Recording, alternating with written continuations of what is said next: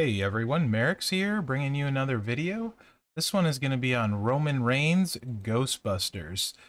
So Roman is the one that looks potentially achievable through shards through the event. We'll have to see by the time it's over. He is a Legend era striker. He's a defensive striker. I love that these guys are Legend era and not modern. We have a ton of modern, so very excited they made these Legend. Roman's really interesting. I think he's quite good in a different sort of way, and he's definitely what I would say is a defensive striker.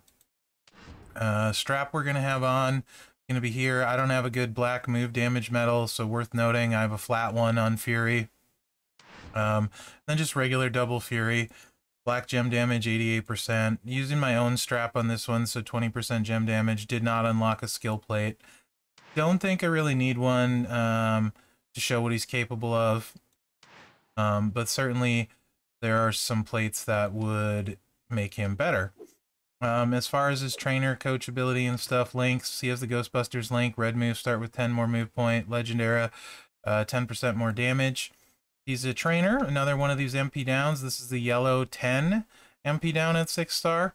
They're going to have niche usefulness, potentially really good for certain people.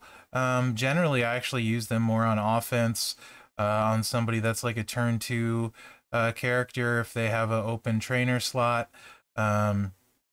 targeting someone with yellow moves so they can't go off on me turn 1. That's typically the use I have for him, is offensively. Anyway, Roman defensive poster, really fun, really cool. We're going to start off with this moveset that I think will be especially good at 6-star. We'll cover that after this. Total Protonic Reversal, 4 MP yellow, deal 112k damage, kick out a pin and make 10 random gems into black gems. Playing Possum. This is a really cool idea. It's a take on a kick out in a different way. This move can only be used while pinned. Deal 105k damage and make 20 random gems into power gems of strength 41,000. That's 800k in power gem strength right there. Then we're going to use the finisher, How We Do Things Downtown. 10 MP black finisher, deal 154k damage, choose 8 gems to destroy and pin the opponent. Entourage, we're going to run with Kofi. Just so in feud to make sure the kickouts, I'm going to call them both kickouts, even though they're not, technically this isn't, are loaded turn 1. We are going to use Taker for 53% bigger power gems and 1 extra. We're going to use Bliss for 25% extra. If you don't have Bliss, use Hall of Fame Brie, as she is 10% and adds 1. And we're going to use Riddle for 13,000 more. So our power gems are going to get all the way to 86k and 21 of them. That's 1.6 million in power gem damage. You do have to get pinned. Fortunately, in feud, that's not hard to get pinned. So we're going to go against Ivar. I am going to wait for him to pin me, and then we'll go from there and see what this looks like. Really, this moveset, I don't think particularly needs a plate. You do want to get pinned. Cheap shot would be fine. Bad attitude for this particular moveset to get more black MP. Any of the skill plates that on a match give you yellow would be good in case for some reason your yellow isn't charged. In a pin you could charge it. So like the purple and stuff. I do see the 5 match. I don't want it. I want to let Ivar pin me. So I'm just going to take the yellow. Hope he takes the 5 match. Perfect. All going according to plan. Excellent. And you can see here, if I didn't have the black match with this moveset, I probably would use the kick out to get black gems on the board. However, what I want to do is for sure hit this. Let me go to 1.25 speed too. And then to kick out, it really doesn't matter. I want to leave the black 3 match if possible, and try not to take out too many power gems, which looks like I'm taking out a decent amount no matter how I look at it, or 2. So we're going to do that. Now I need to fill the finisher. So like I said, if I wouldn't have had a black match, I would have used the kick out. And it looks like he's probably going to wipe out a bunch of our power gems. You can see how hard we hit on that swipe, though. We took him way down. We're going to lose a few power gems here. Not the end of the world. Again, I could use the kick out, but I want to keep my power gems on the board. So let's just take a swipe and let the power gems kick us out. And then let's hit the finisher.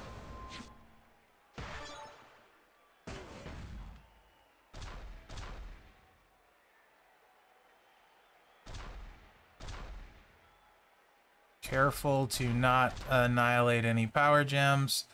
Easily fill our yellow. We're going to leave the... Actually, we could just destroy those and then take the black.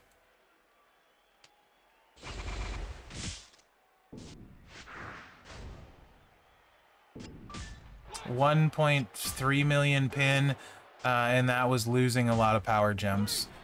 So, pretty cool. That power gem move, at 6-star, the base goes from 41k to 63k. So your power gems are going to be well over 2 million damage a tick. And why I'm making a point of that is because his 6-star move is a yellow move. That's only 3 MP. That swaps a random 3x1 area into yellow gems. So I would absolutely at 6-star run him triple yellow with this move. This same setup. And then after you get pinned, you just hit this and tick for 2 million damage every time. So you're just going to tick him right on down. Pretty cool. Definitely a defensive style character. So I like it. Your kickouts would always be charged with this move. You just hold it till after you're pinned and get your power gems on the board. The other kickout wouldn't even necessarily need to be there. You could also alternate the red move that chooses a black area, and that would tick gems as well. But honestly, I wouldn't do that, as this is only going to move at 3 unless it gets in a bad spot. So just hit that and then tick your gems away. At 6-star with a big health pool. In fact, this is a striker that I would actually consider running full vitality with that kind of build. And then putting Escape Artist plate on him, because he doesn't really need a plate at all. And he would be awesome defensively that way. So really like that build set. Moving on, that would be available at 6-star. We're going to go to triple black. Obviously, it's triple black, so you could run a drip plate on there, Dominator drip plate, incredibly rare. I'm not even going to list it as an option, but you certainly could.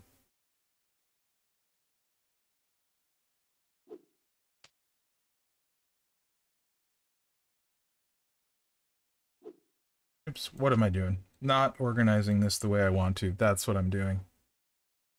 We'll get there eventually. So triple black, pretty solid. You've seen the finisher. We'll go over the other two. We got the guillotine, 7 MP black submission. This is a pretty beefy submission. 4 turns at 134k, 24 random gems, leaves immobiles behind. At 6-star, that sub goes all the way up to 210k base for 4 turns. So it's a pretty big boy submission, even without sub perks. That definitely got my attention. And then the 8 MP paranormal punch, deal 93k damage and make 9 random immobile gems into multiplies of strength 7. Sure, you see the idea. Hit the sub, leave the immobiles, hit this, turn and multiply, and then choose the multiplies to destroy on the finisher. Entourage, we're going to run with double black MP. So the sub is ready turn 1. That would be 8 MP. Santa Hogan would be 9 MP with defensive perks maxed, which why that would matter is the turn after the sub, the finisher would be loaded. If you don't have Santa Hogan or you don't have MP maxed, or your opponent doesn't have MP max, then it would still be loaded if they don't. Also, you're going to notice Big Show on there for Black Gems starting. That's assuming you don't have a 17K Santa. Just to have more chance at Black Gems on the board. Also, potentially, since Black Gem is your highest damage, you can hit them with the finisher. So do keep in mind, no 17K Santa and max perks. You're going to have to take a swipe in between the sub and the finisher. But if they don't have max defensive perks, you still can go right to the finisher even without 17K Santa. I hope that made sense. It's getting late. It's past midnight. I'm a little bit tired, so I'm likely to say stuff a little bit backwards. But hopefully it makes sense. And then we're going to put show on for that 20% more chance of Black Gems on the starting board. Bad attitude, simply in case you need to recycle and a multiply doesn't land on a Black Gem. That would certainly help recycle. So that would be a decent free option. And then the Rhonda's Jacket adds 100% gem damage to black and yellow gems after a sub. So show should be 6K. You're way down here. Most of my trainers are leveled up a lot farther. There you are. 8K. Okay. This one's not bad either. It's pretty good control. Reminds me a lot of Mutant Foley, actually. But no power gems and then bigger multiplies. It does remind me a lot of Mutant Foley, though. Some black gems on the board. Hopefully we keep some and get some immobiles on them. We'll see how that goes down.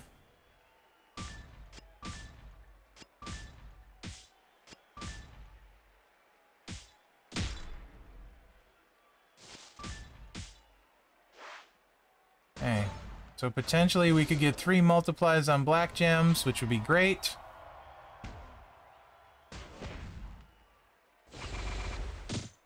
We got 1. However, the nice thing is this is a choose to destroy. It's not necessarily multiply. We can pick up these 2 and get the 3 match there. Easily refill our black gems, and then we can just pick up the rest of the multiply gems like so.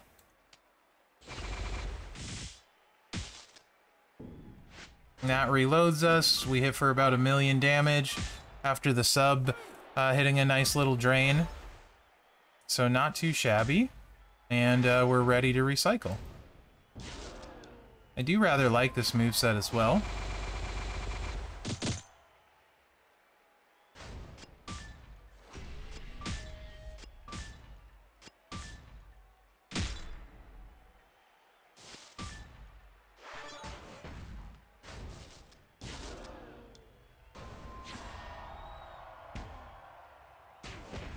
Boom.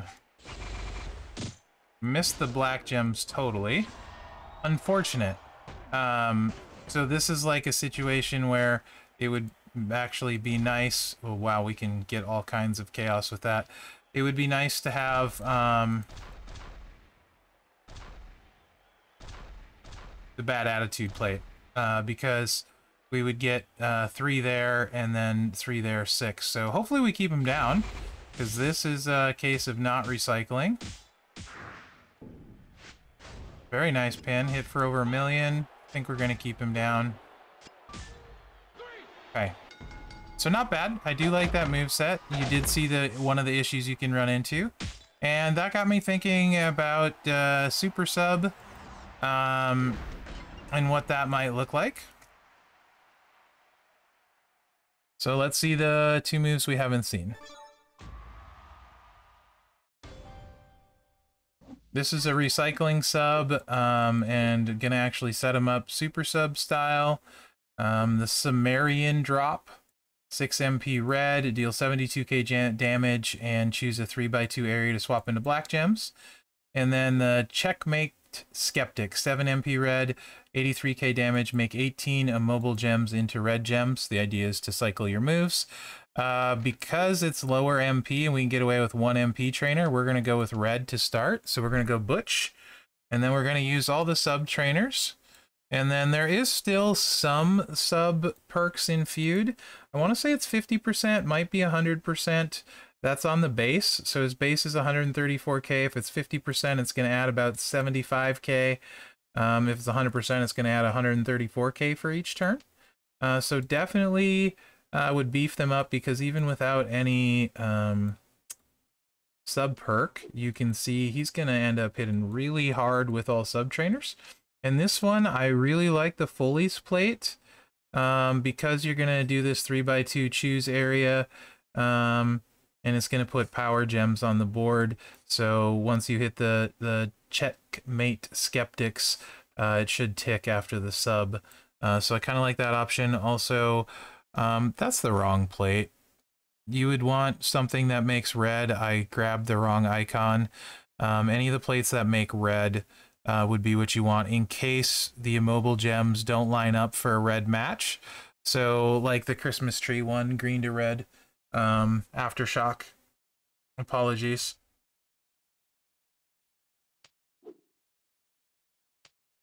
Shelton and then RJ for the super sub. If you don't have RJ, I wouldn't run this moveset. I would run one of the other ones.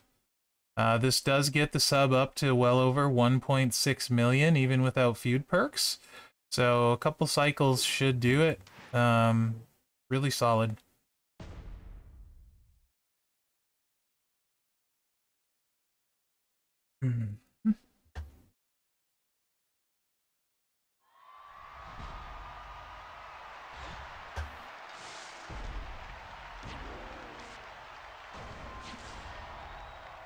So this is the move that would set off the Foley plate. You could also put Taker plate on there too.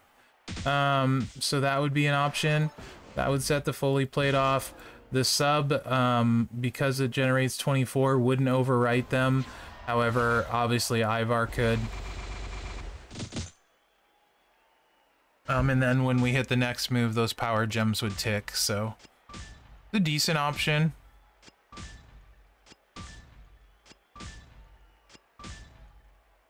You can see pretty beefy sub. You run the risk of running out of some immobiles, having them not line up. Here you can see we're fine, and then some.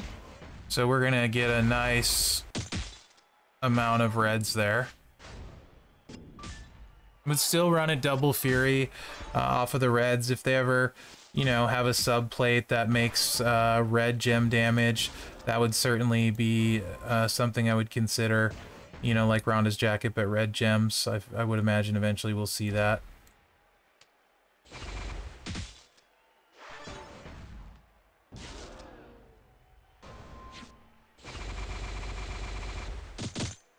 I should bring him down to like 500-ish K or so.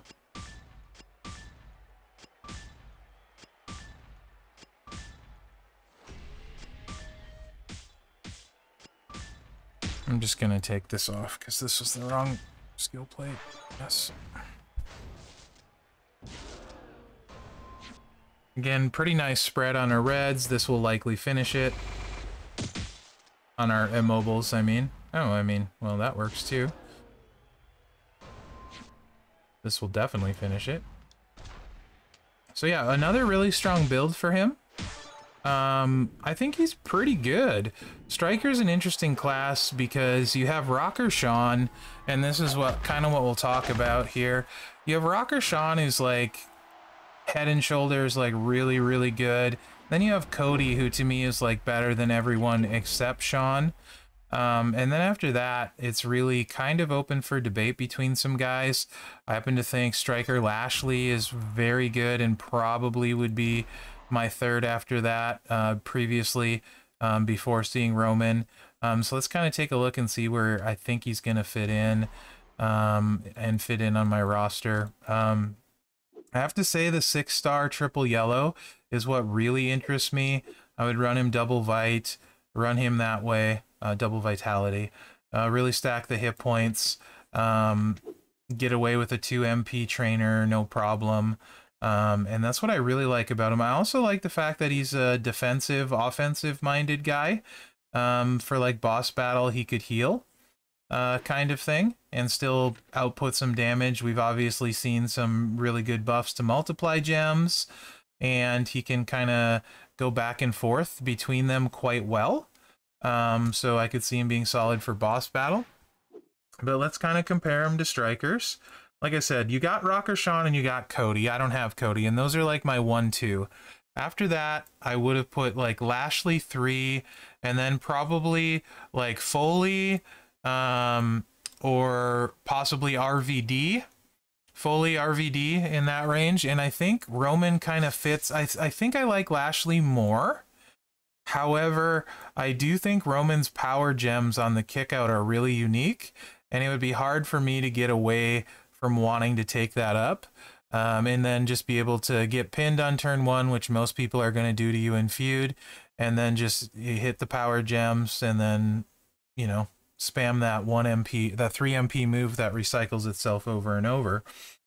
And he does have some other fun stuff to play with. So I think he kind of fits right in there with like Foley, RVD in that mode. Also 3 MP yellow, certainly could use that in Showdown quite effectively on his own with a MP plate that makes yellow to charge it super easily. So I think Roman is like a really, really good striker. Defensive striker, the other one would be Braun. So you'd be comparing him to Braun. Braun has multiply gems too. So that's kind of where you'd think about it as far as the boss battle perspective. But yeah, I think he fits right in that range. After I still think I would put Lashley 3, and then like very similar to like Foley, RVD, potentially almost in that group too. That's kind of where I feel like he fits in. Let's see, who else am I missing besides Cody, so I'm not forgetting someone, because I have a bad habit. If I don't have them, they don't exist, right? I think we all do that a little bit. Hot minute to here at the bottom. Macho King, interesting. I don't know. I feel like Roman I would like more, but I don't know for sure that that's the case. I think I'm just biased because I don't know Macho King. Definitely like Roman more than Hall of Fame Hogan, or this Andre for sure. Yeah, I think that's about where I put him, in that 3 to 6 range of strikers. You kind of take your pick where you want to put them, in my opinion. So let me know what you guys think in the comments. Remember to like, subscribe, and share, as that really helps me out. And be looking for my other Ghostbusters previews. So thanks for watching, guys, and good luck out there.